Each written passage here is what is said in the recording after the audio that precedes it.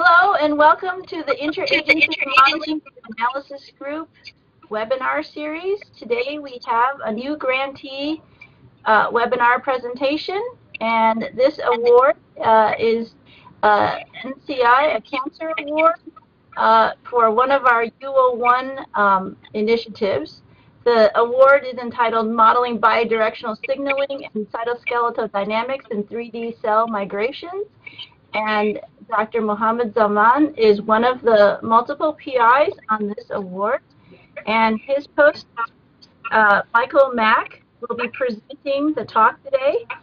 Michael is in CAM lab at MIT and the Zaman lab at Boston University. His research focuses on elucidating the mechanobiology of cancer metastasis. Currently, he is developing integrated computational and experimental systems to analyze cell mechanics in 3D, with emphasis on Brownian dynamic simulations of cytoskeletal networks, microfluidics, and microrheology. His talk is titled Multiscale Modeling and Experiments of Cancer Mechanobiology. And welcome, Michael. You may begin. All right, thank you so much. Well, my name is Mohammed Zaman. I'm one of the PIs on this grant and Associate Professor of Biomedical Engineering here at Boston University. So Michael and I will be presenting, well, Michael will be presenting most of it, and I'll sort of chime in.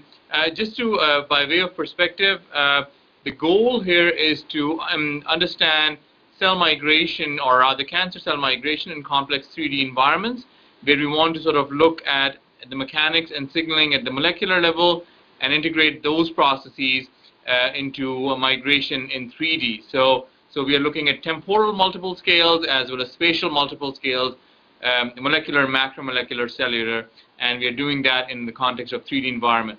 So the way we have sort of structured our conversation today is focusing on both experiments and simulation at the molecular level and how that feeds into the macromolecular and cellular level. So I'll just start the conversation, and then Michael will pick up from there. All right. So tumor metastasis is one of the biggest challenges in modern medicine, not only in developed countries, but also in developing countries where the cancer rates are increasing. There are approximately 7.9 million cancer-related deaths in 2007. In many developing countries, actually, this number continues to increase. Metastasis is a process by which tumor cells go from parent tumor to distant sites in the body, accounts for nearly 90% of such deaths. This process is actually multi-step coordinated process associating large spatial and temporal scales, which makes the really sort of fundamental understanding of the process quite complicated. Historically, the challenges have been associated, one, with the fact that most of these studies have been qualitative. Two, the studies that have been carried out in two-dimensional environments that are far from in vivo. And three, there has been very little modeling that incorporates matrix, cells, and mechanics. So these are the three main challenges that we hope to address in the context of this talk today, specifically, and in the context of this grant in a broader and a more general sense. Michael, you want to say something about cancer biology and sort of go from here? Okay. Speak up a little bit. So, conventional methods in cancer biology and molecular biology has helped reveal a lot about the signaling processes involved in cancer, and has provided us a lot of insights towards the mechanisms and the deregulations that happen in cancer, and have illustrated in this signaling map.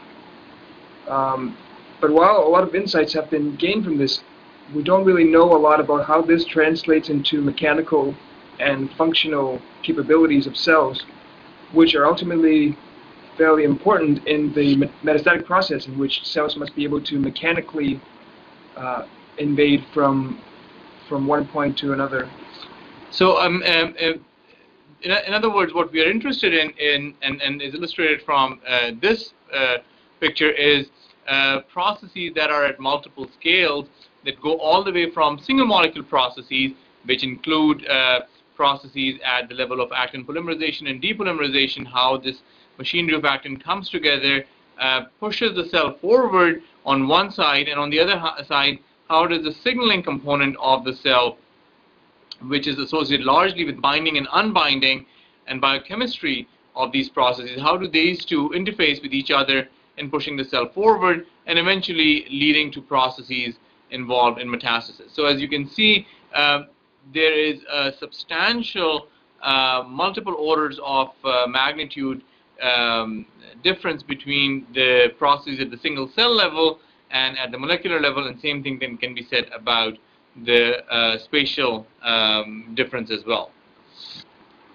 Yeah, so as Mohammed mentioned, basically the mechanics and dynamics of cancer cells are important when it comes to a process such as cancer metastasis, which ultimately is a mechanical transport process in which the tumor cell must break free from its primary tumor and then invade across a often very stiff extracellular matrix in the tumor stroma, and then intravasate and extravasate against very tight endothelial junctions.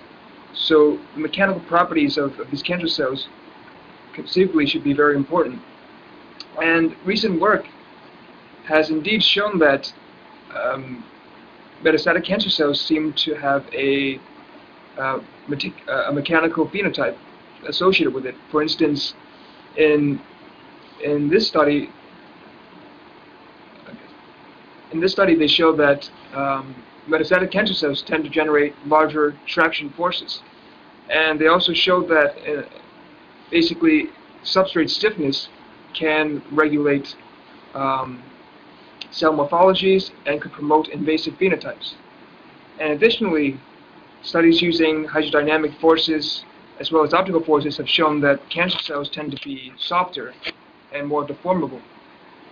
And finally, more recently, in this study, they showed that basically purely mechanical environments, mechanical features in the local environment, here dimensionality and directionality, can induce, without any externally applied chemical gradients, somewhat complex migratory behaviors in cells. So what this tells us is that the mechanical environment and the mechanical features in the cells are worth looking at and are likely to be important in the metastatic process. So today, basically, I will go over some of the recent work that we've done over the past few months. Namely, we're going to go over some of the experimental work on intracellular microrheology, and we're going to go over the... did we lose the screen share somehow? No, so it looks like someone else is trying to share their screen. Please stop sharing, and everyone else can just guide in. Please stop sharing your screen. There we go. So the first part of the conversation today is going to be experimental studies in microrheology, looking at cells in 3D environment. Then we'll talk about how this is going to be integrated with modeling and simulations of this behavior. And finally, we'll conclude with how does this connect with our work, ongoing work in higher order length and time scales. Okay, so one of our goals is to create a platform in which we can study the mechanical properties of cancer cells in physiologically mimicking environments.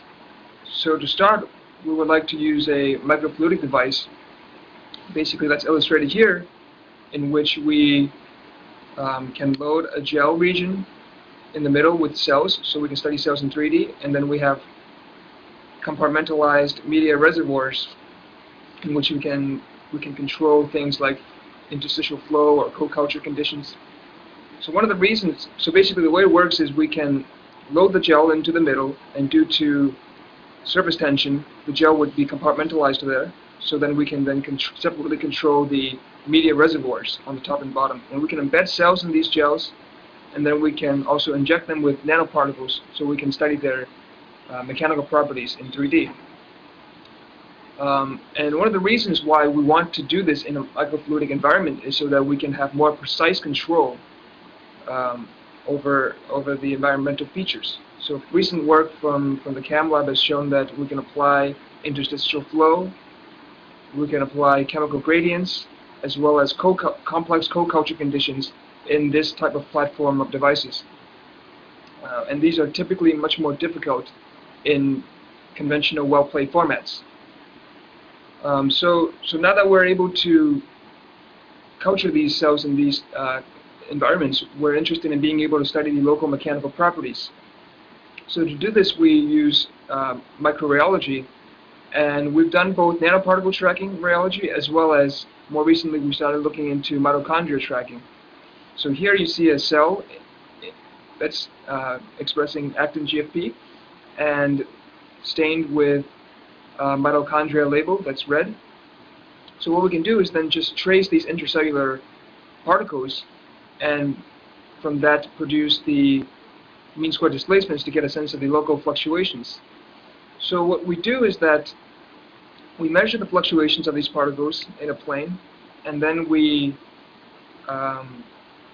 noticed that there were some anisotropic motions. So what we do is we rotate the coordinate axis for each particle so that we get a maximum ratio between the 1D mean square displacements in each of the principal directions that we're interested in. So that's what you see as the blue and the green curves. So these are the directions of maximal and minimal fluctuations. And then from the mean square displacements, we can convert using the generalized Stokes-Einstein relation to the complex shear modulus. So shown here, the green is the elastic modulus, and the red is the loss modulus in each of the two principal directions. So what we see is that these cells are typically very stiff or solid-like, but it's worth noting that at lower frequencies, the data becomes unreliable due to, or the conversion becomes unreliable due to active fluctuations, which I'll go into in some detail a little bit later. And because typically cells have a large number of mitochondria, we can create these spatial maps of the mechanical properties in each cell, shown here. So the idea now is for us to investigate the impact of the environment around the cell, specifically mechanical effects. And the first thing we looked into is dimensionality. So conventionally, studies have been done in 2D, but more recent work has shown that in 3D, cells tend to behave differently. Specifically, their migratory behaviors are different, their morphological phenotypes are different, and there's also differences in signaling pathways.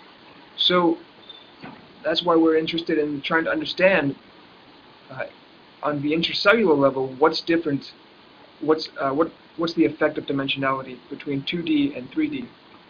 So what we did was that we studied we did microrheology of cells in 2D, and we did it in 3D, and we compared the mean square displacements, the local fluctuations. So here you see the results.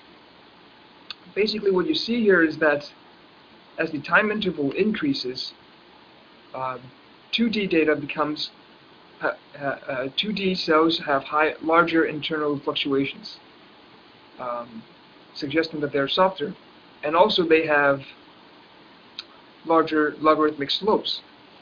So we can also look at the slopes by taking the logarithmic time derivatives, and what we see is that in 2D, the logarithmic time derivatives are larger for the cells compared to 3D. So what this means is that typically, if the derivative is if beta is equal to 0, that's a solid-like material, and when it approaches 1, it becomes fluid-like. So cells in 2D appear to be more fluid-like. And then next, so we found basically what we see is that the local mechanical properties of cells between 2D and 3D appear to be distinct. So now one of the interests in creating these platforms is so that we can screen for drugs that would target mechanical properties of cells. And what we're interested in knowing is whether or not cells will respond differently if the dimensionality is different. So to test this, we disrupted the cytoskeleton of the cells using cytochalasin, which basically prevents actin polymerization from happening. So what you see here is that in 3D, if you look at the internal fluctuations, we see that initially there does appear to be a stiffening of the network at short time intervals once you treat it with cytokinesin. But the trends are comparable between in 3D when you treat it. And same thing if you look at the logarithmic derivatives, so the cell does not appear to change too much in 3D. But then if we look at cells in 2D, what we see is that again we see what appears to be a more pronounced decrease in the fluctuations, so the network stiffens up even more. And then if you look at the logarithmic derivatives, we see that there's a much more pronounced effect due to cytokinesin D treatment. So this suggests that that the cells respond to drugs differently in 3D and 2D. And if we're interested in physiological responses, we likely should be moving towards 3D studies.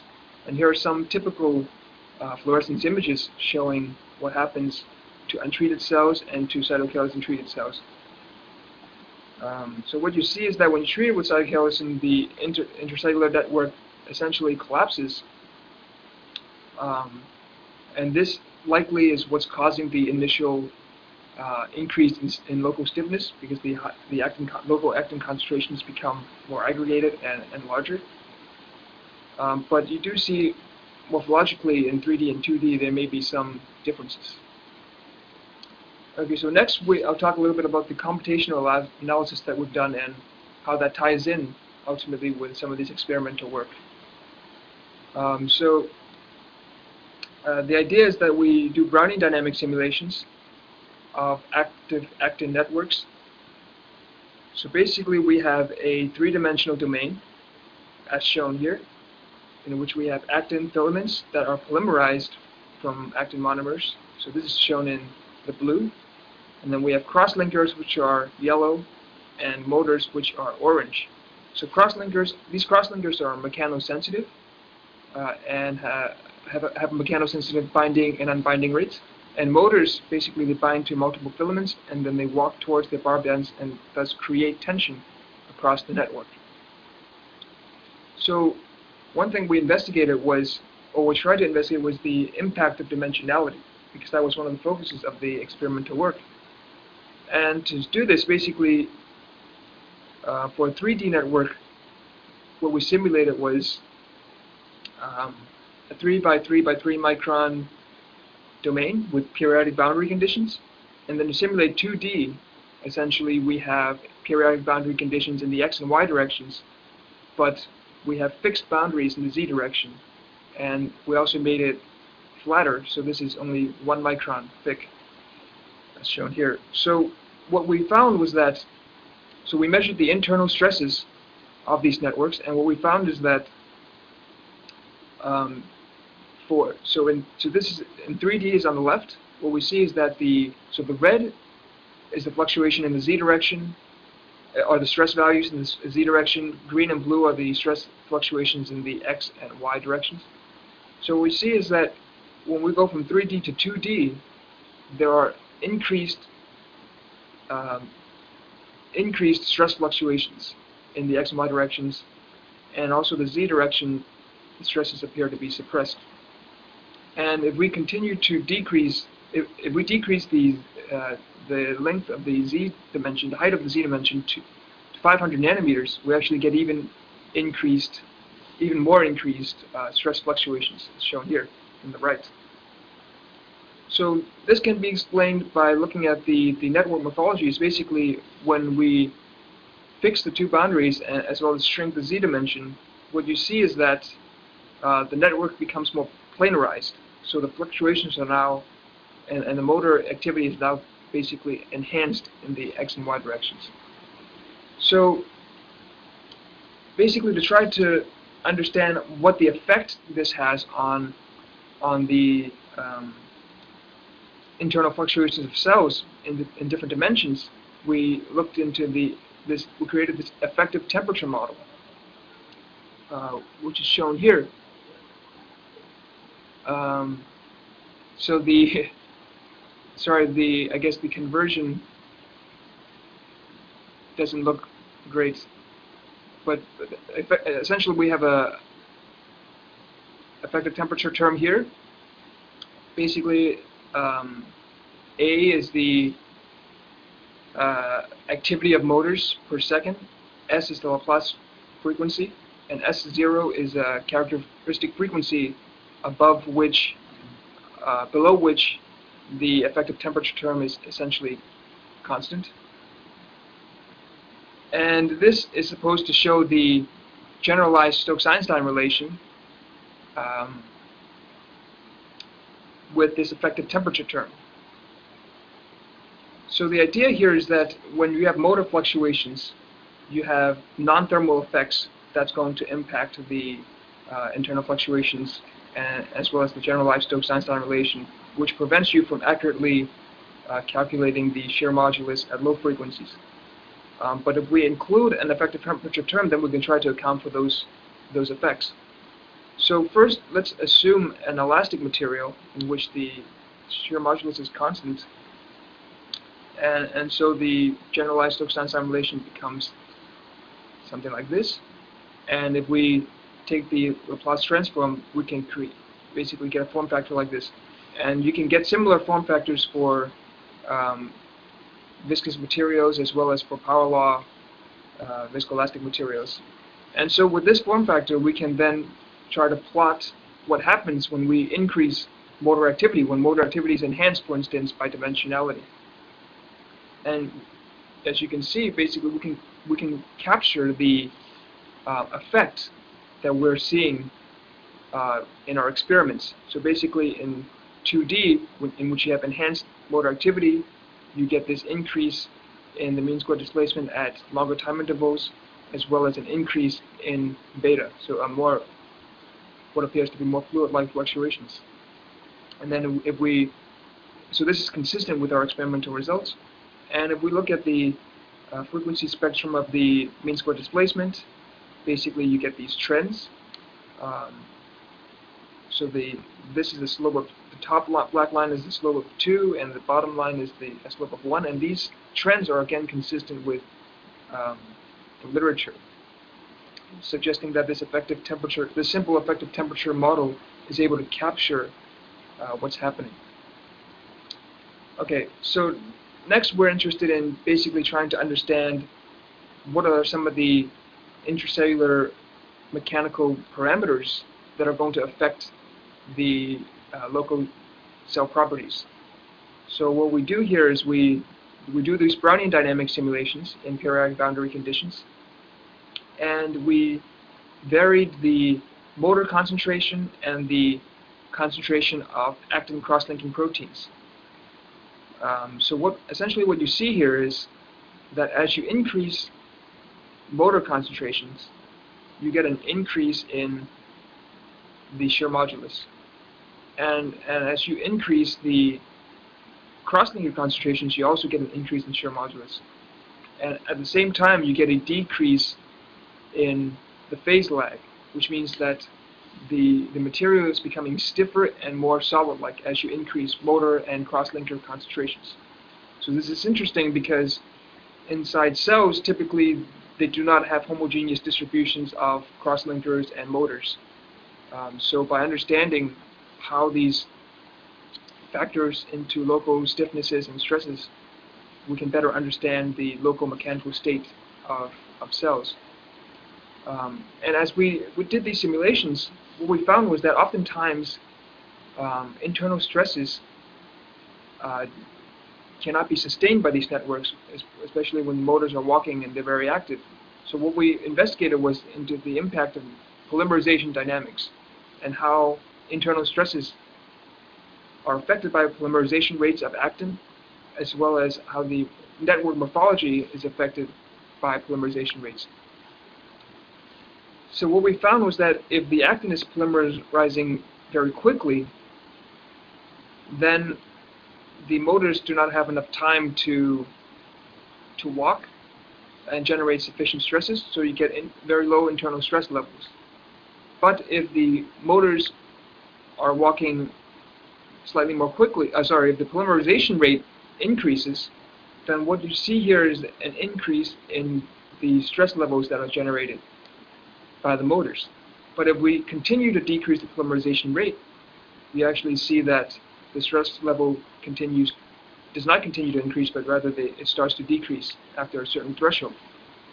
So this is interesting to us because so what we saw was that when the polymerization rates of actin is low, the motors which generate large tensions actually reorganize the cytoskeletal networks as shown here by our simulations, and we get these formations of superstructures and aggregates of actin and motors and crosslinkers.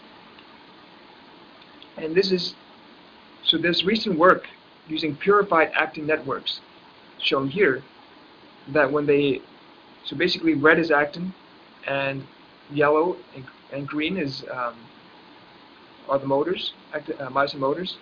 So what they do here is they sustain a constant level of ATP in the system so that motors are walking consistently in this actin network, and over time you see these aggregates forming. So this is consistent with what we're showing, basically that these active stresses are able to reorganize the network and create these superstructures. But what we show is that if we modulate the polymerization rates, we can actually change these morphologies. And this is also, so from our own experimental work, we have cells that are untreated, and then we treat the cell with cytokeratin D as we showed previously. And what you see is that cytokeratin D actually inhibits actin polymerization by capping actin proteins at the barbed end, so basically essentially they're reducing the actin polymerization rates, and what you see is that they start to form these super aggregates as well, which is what our simulations are able to predict.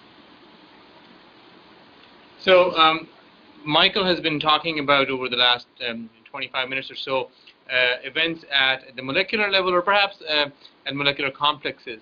What I want to talk in the next perhaps 10 minutes or so is how are we connecting these to higher order length scales, and I hope that it will give you a flavor of the kinds of things excuse me, that we plan on doing through this grant and through this consortium. So we have been over the last several years looking at cell migration as sort of a process in 3D environments, and we've used a multitude of tools ranging from Monte Carlo simulations to much more detailed finite element methods to look at how cells move. In this case, what I'm going to just show is some of our work where we have explicitly simulated individual fibers and what happens when cells sort of reorganize those fibers. So in this sort of cartoon, we see one of 4 possibilities. So either the cells can deposit a fiber in 3-dimensional environment, it can move a fiber, it can sort of it may not do anything, it can sort of push a fiber in a different direction, or the cell may move itself. And what we've done is we've taken confocal reflectance microscopy images and have then excuse me, used those images to create detailed structure of fibers, looking at individual fibers, their cross-linking, their sort of geometry, and their concentration in 3D environments. And we've sort of matched those with what we see in experiments. And here what we're trying to do is sort of take what Michael has shown at the molecular level machinery and connect it with the cellular level behavior in 3D. So we want to do all of these things in a 3-dimensional environment. When it comes to looking at migration of cells in 3D, we have to understand what is the relationship between 3D cell migration and adhesion between receptors. Here we are using a statistical mechanics model to understand that. Just a cartoon to show what we do here is, if you think of a cell that attaches to a 3D environment, or even perhaps a 2D environment, from a statistical mechanics perspective, adhesion can be described in sort of a with a 3-part model. In the first case, we have conformation of adhesion receptors. So these can be integrins, these can be cluster of integrins, these can be focal adhesions that bind to the ligands in specific conformations. And we can do those, again, using molecular dynamics or Brownian dynamic simulations, looking at those conformations. The second category of things is the surface coverage. And I'll come to that in a few minutes as well, of how that changes as a function of curvature and how that changes as a function of three-dimensional environment. The third one is the interactions between receptors and ligands. So the ligands here can be soluble ligands, the ligands can be here tethered ligands, and what we do here is we use a mean field approach to look at these interactions. These are a combination of van der Waals interactions, electrostatic interactions, as well as explicit interactions that we can incorporate, such as hydrogen bonding and other things. If we look at the adhesion simulations, we can sort of divide the adhesion free energy into two categories. There's a sort of a positive internal energy and a negative entropy. The internal energy is basically a function of these interactions that I talked about. That includes van der Waals interactions, hydrogen bonding, and similar things. The entropic contribution comes from solvent, if it is a solvent-based system, such as you have soluble ligands. It comes from conformational entropy. It also comes from translational entropy, and sort of the fact is that they could be entropic interactions due to the fact that these receptors may be too close to each other, negative interactions when they get very close to each other. What we show here in sort of a normalized free energy is basically pairwise interaction. So imagine A is my surface protein, B is my ligand of particular type, C is the ligand of another type. So basically what we are looking at here is probability distribution functions that show the interactions between A and B, B and C, and so on and so forth. Now, the second aspect of this is looking at integrin clustering. Integrin clustering has been studied to some extent in 2D, but in 3D it's actually quite interesting because it's a factor of not only the curvature of the cell, but also the availability of collagen fibers. So in a two-dimensional environment, you can imagine it to be an infinitely long collagen fiber, infinitely wide, and clustering is driven by that. In 3D, it's driven by the size and shape and density and cross-linking of the collagen fiber. And what we note here is that it is driven both by dimensionality and the thickness of the collagen fiber. So in the bottom right figure, what you notice is in 2D is this right axis, this dashed blue line, that clustering is a lot higher than, let's say, an individual small thin fiber in 3D, and that as the fiber thickness increases, so does the clustering, but it is much higher in 2D. And that addresses one of the major sort of challenges that has been, that has been going on. What is the size of focal adhesions in 2D versus 3D? Why do we see much bigger clusters in 2D than in 3D? And here what we are doing is we are looking at these interactions and we are saying it is driven by both the conformation as well as the dimensionality, and that's what determines the size and shape of the focal adhesion. Now, when we compare our results between experiments and simulation here, what we see is we see a very good comparison overall to looking at both the migration as well as the deposition of the fiber, which comes from the Monte Carlo simulations. In the interest of time, I'm not going to go into the detail of all of those things, but this was one of the papers that we looked at, where we looked at some of this behavior last year. And briefly speaking, what we are seeing here is when we did the experiments and looking at how the cells are depositing matrix fibers and how we are seeing that in simulations. What we did then was we looked at cancer cells of different types and at different stages. DU145s are cancer cells of later stage prostate cancer cells, and NCAPs are cancer cells of an earlier stage. And here we are looking at collagen concentration in 2, 3, and 4 mg per mil.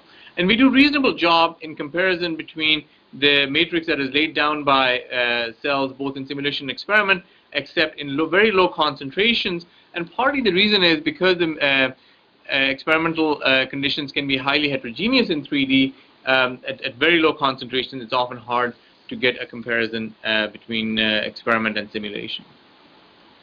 Now, we are also looking at, and again, as I mentioned earlier, this is a work in progress in connecting with what Michael is doing with behavior at a cell level. What we're also looking at is the behavior of how cells move in 3D and how the elongation that is often attributed to sort of let's say the step of the cell where lamellopod is involved and it sort of stretches, and how sort of it contracts in 3D environments, and whether we can connect that with Michael simulations as well as experiments.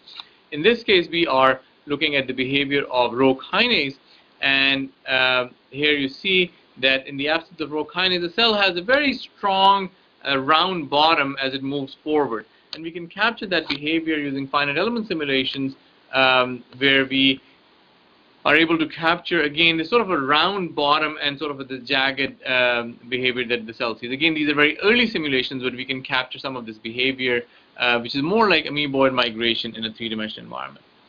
So we recognize that we need to finish by 4:30, and we want to leave some time for discussion and questions. So I'll end here. There are basically four main conclusions here. First of all, at the molecular level, what we're seeing is that by using integrated computational experimental microrheology, we can help to understand intracellular mechanics of cancer invasion. This includes basically developing new methods using mitochondrial rheology, using microfluidic environments, as well as doing microrheology in those environments, which are fairly high throughput, to understand what exactly is going on as the cells are migrating in complex 3D matrices. The second factor that we note is something that we are very interested in, is that microenvironmental factors such as dimensionality, going from 2D to 3D, can alter the intrinsic mechanical properties that lead to more invasive behavior. That means that if you focus exclusively on 2D, then most likely you will sort of be able to miss some of the key features that are contributing to cell migration in 3D environments. Cytoskeletal regulator proteins are altered in many of the aggressive cancers, and we are certainly looking at that. And finally, integrating over higher order length scales, where we have been looking at the behavior of cells moving as a whole, can provide insights into cellular migration in 3D and invasion of various cancers. In this particular case, in this grant, we are looking at breast cancers, and in particular MENA expressing breast cancers. And as we go along, hopefully we'll keep you updated as to how we're incorporating cell signaling, growth factor signaling, and connecting that with behavior such as microrheological properties at various parts of the cell, and how that contributes to overall stiffness in various parts of the cell, and eventually overall migration. Anything else, Michael? All right, so with that, we'll leave it up to you guys for any questions, discussions, and looking forward to your input.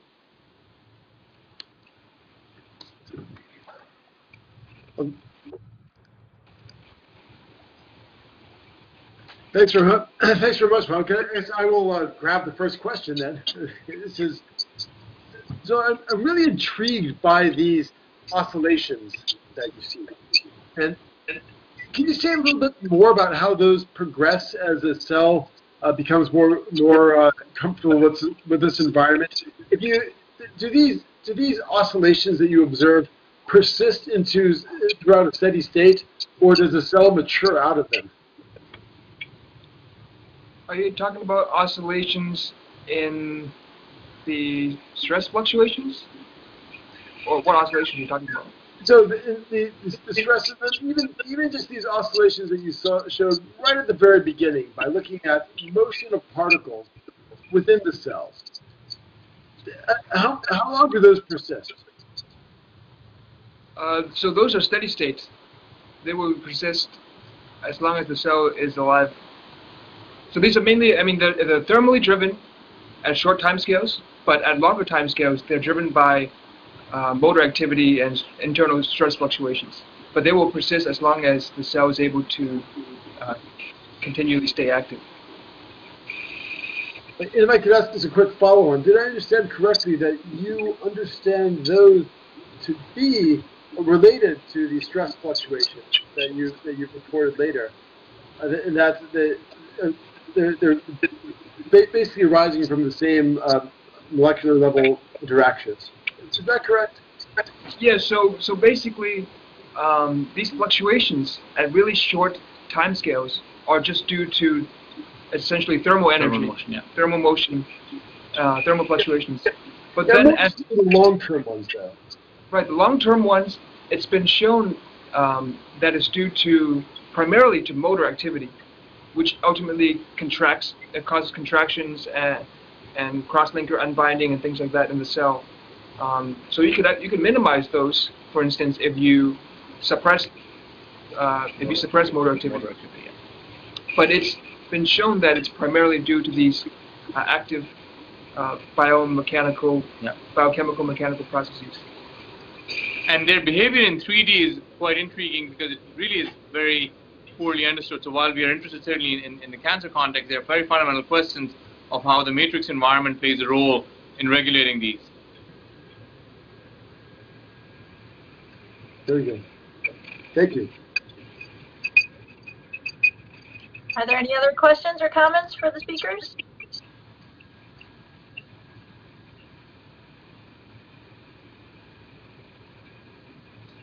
So I have a question. So since this is a U01 Cooperative Agreement award from the IMAG Initiative for Multiscale Modeling, what are your plans for reaching out to the Multiscale Modeling Consortium through this award?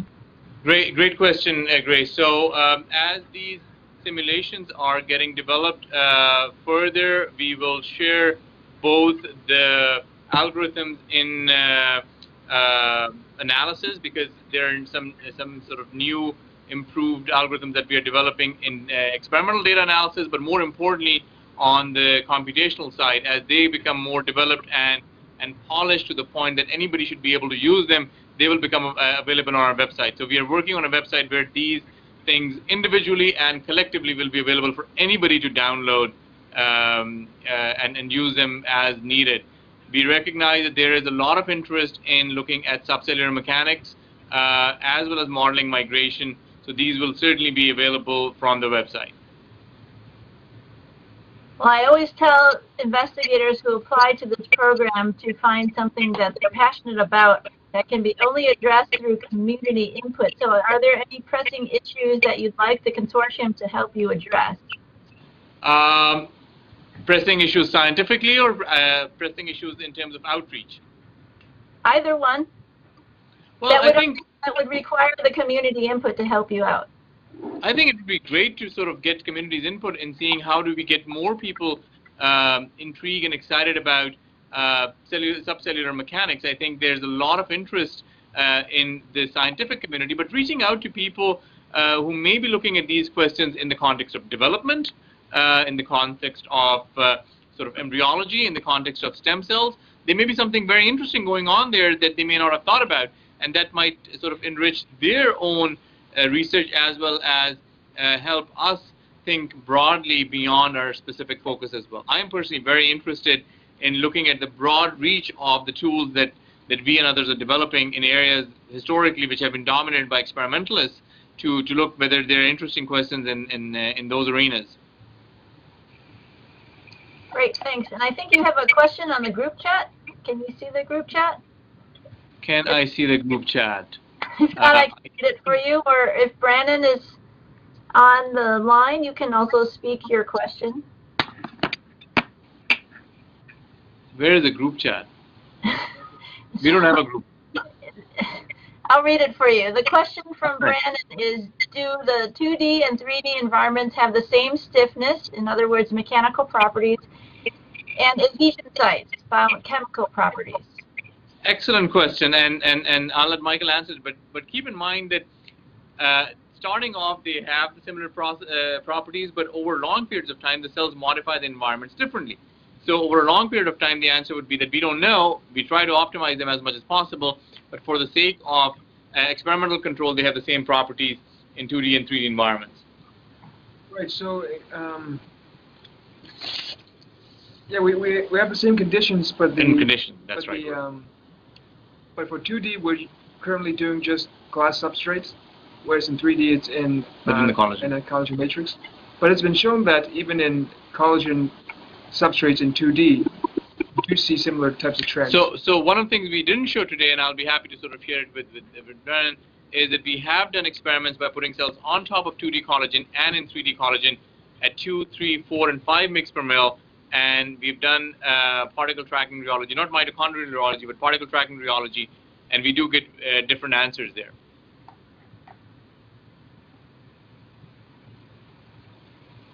Great. Any other questions, comments for the speakers?